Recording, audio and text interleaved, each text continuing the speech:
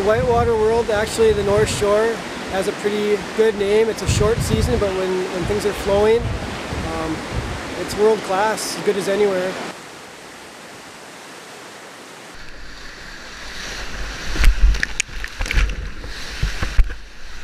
The river today was excellent. It was good level, not too low, not too high. Definitely kept you on your toes, you know, a good water level. Everyone did really well. We had minimal injuries, I would say, and minimal swims, and good lines by a lot of people. It looked like a good day for a lot of people out there.